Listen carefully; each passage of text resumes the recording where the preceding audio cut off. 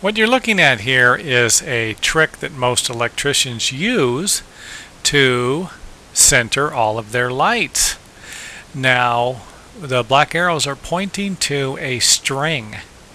So you just measure from the wall up the rafter, make a mark for your string, and string it across the room.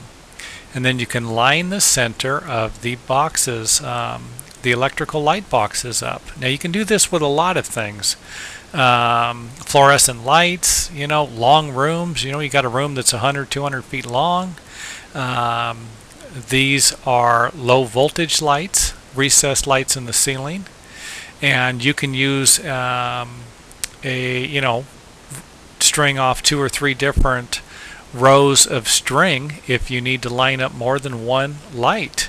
Now, another thing that you can do, and I haven't seen a lot of electricians do it, they run the string down the center of the light, and they have to adjust the light. The light could actually be off a little bit.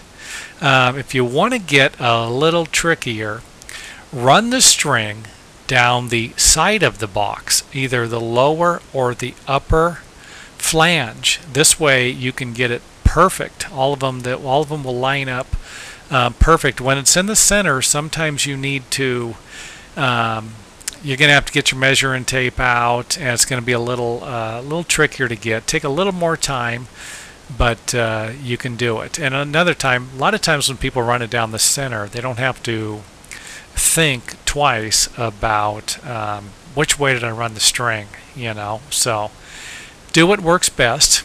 Thought I'd throw that in there. But again, string works great for a lot of things to keep them straight. Remember that on the next time you're doing anything that needs to be straight.